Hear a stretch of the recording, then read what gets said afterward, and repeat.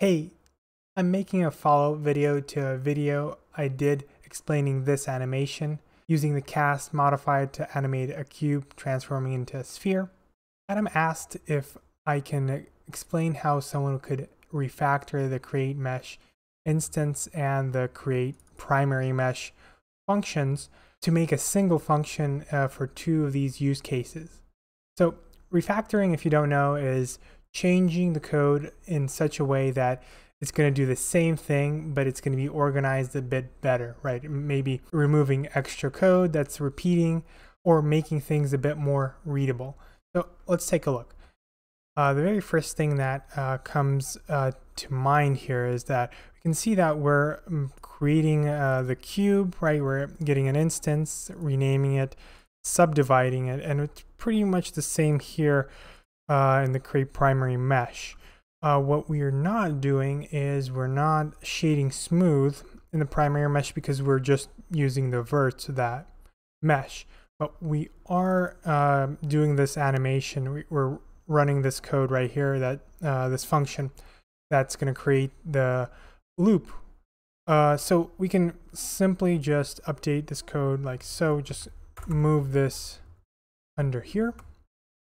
And basically this right here is something that we can extract into a function. So let's do that. I'm going to pause the animation right here. And I'm going to hit Control X, go up here, paste this in.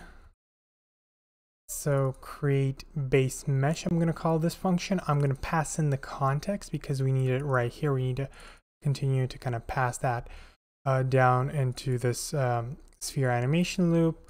You need the name. So the name is going to be this right here. And we need the size, and we're going to just use it right here. So let's copy this and paste it right here. And we need to return the mesh instance, right? The one that we just got. I'm going to return it right here. And that should work. So let's see if this works. Just run the script. Oops. And yeah, so the name, of course, I need to use the name and set the size. So let's set that. So let's move this a bit like so. So yeah, so we have the name and the size set. So now let's run it again. All right, okay, looks like everything's still working. So again, we just moved all of that code into a single function. Let's do the same thing down here in the primary mesh. So we're gonna just update the name, and then we didn't really have a size. As you can see, we're not really using a size, but the default size right here, you can actually look up in the interactive Python console, is 2. So the size is 2, right? So we're just going to use that right there because that is the default. Okay, so we're replacing, so that's going to be, instead of mesh instance, it's going to be just object, so that can be removed like so. And let's run this script. Let's see how it works. Right, you can't really see that it's did anything. I'm just going to delete everything and see. As you can see, the script still runs. Right, so we kind of moved that common functionality into a single function like so. Okay, at this point, I'm just looking at these two functions, and I'm seeing not a lot of repeating code, right? We moved the main repeating code into this create base mesh, and these parts of code right here and this are pretty distinct, and to be honest, I would just leave it like this.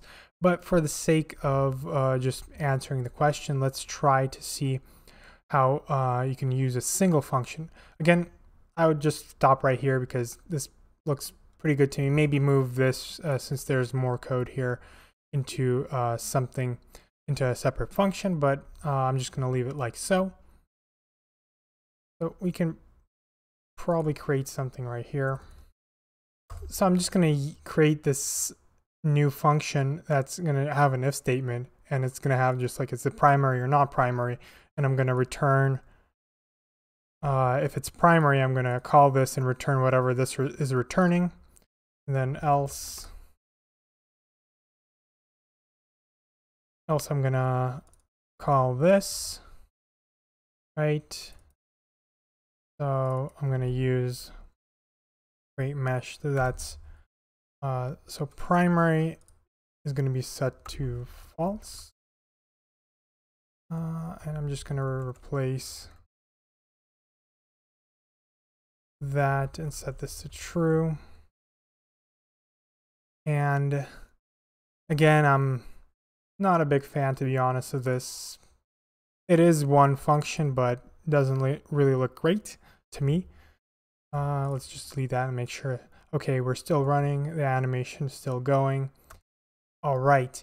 Well, this is how I would have done the refactoring. Again, I would probably stop at the previous step before this function, right? Before creating this. And maybe you have a better way to refactor this code.